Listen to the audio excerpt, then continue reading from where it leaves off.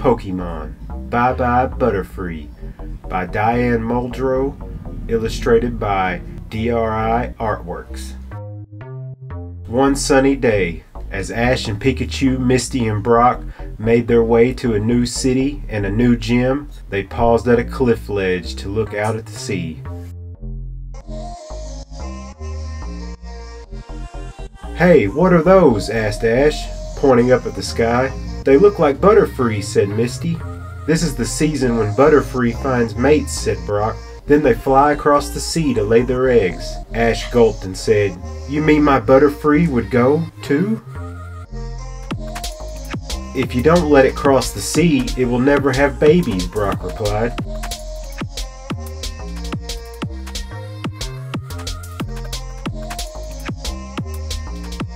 Ash and his friends decided to rent a hot air balloon to get close to the Butterfree, as many other Butterfree trainers were doing. Soon the friends were quickly floating in the air, going higher and higher. "Hold on, guys," said Brock. "Wow," said Ash, "what a view." "Look," said Misty, "all the Butterfree are pairing off." "Any time now, Ash," hinted Brock.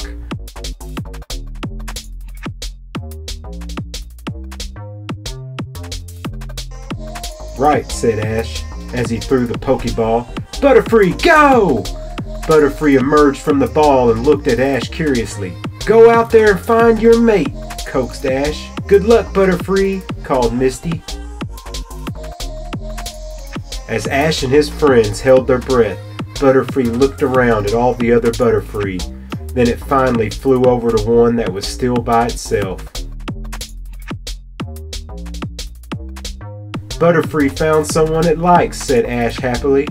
"Yeah, it's love at first sight with that pink one," said Brock. Butterfree fluttered and danced around the pink Butterfree, but the pink Butterfree wanted nothing to do with poor Butterfree.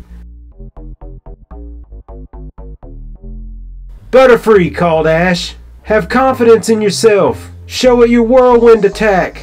Butterfree showed off his strength, but the pink Butterfree was still not impressed. "Pika Pika," said Pikachu sadly. As they all wondered how to help Butterfree, they noticed a helicopter speeding toward the Butterfree swarm.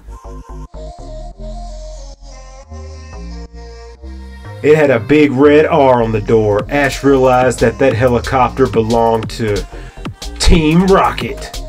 Out of the bottom of the helicopter came a giant net. It began to scoop up hundreds of Butterfree. "Stop!" cried Brock over the noise of the helicopter propellers. "You're going to disrupt their whole egg-laying season.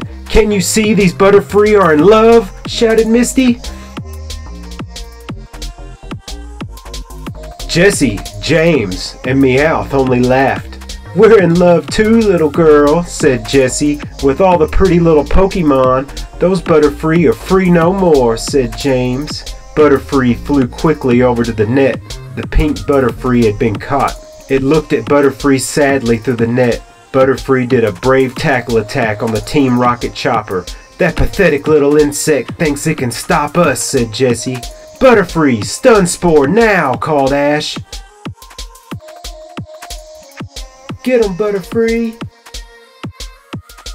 Butterfree flew above the helicopter and tried to shower down its stun spore, but the revolving blades just blew it away from the chopper. Team Rocket turned and headed in another direction. They were getting away. Butterfree followed the chopper as fast as it could.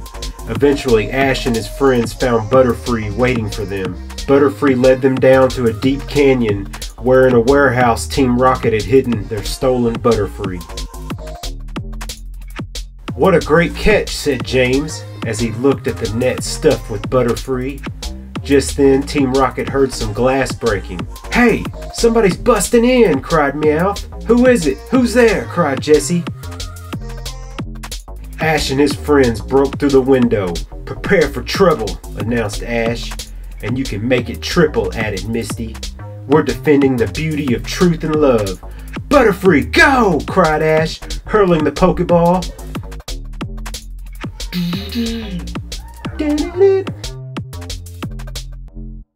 "Starmie, tackle attack!" ordered Misty, and the battle for the Butterfree began.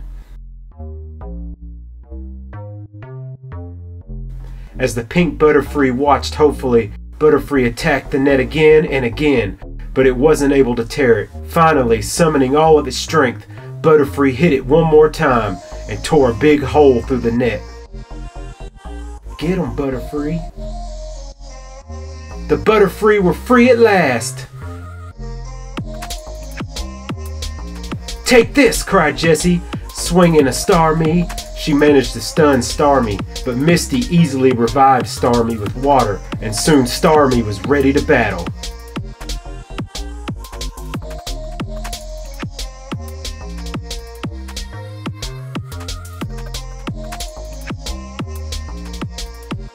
Now it was Pikachu's turn to help the Butterfree. Pikachu hopped on the Butterfree's back and together they flew over to the Team Rocket helicopter. Brave little Pikachu jumped off Butterfree's back and landed on the chopper. Team Rocket gasped in fear. "It's going to shock us! It's going to shock us!" they cried. With Pikachu's powerful Thunder Shock attack, Team Rocket was soon blasting off again.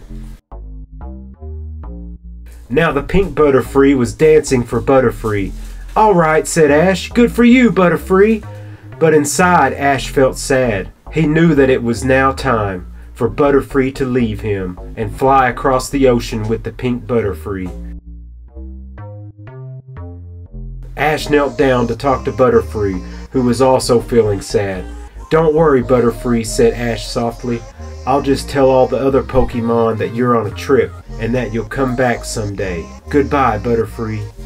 As the two Butterfree took off together into the sky, Ash thought about all the wonderful times he had with Butterfree as they traveled from town to town. "Goodbye, Butterfree. I'll always remember you. Thank you for everything," called Ash as the Butterfree disappeared into the sunset.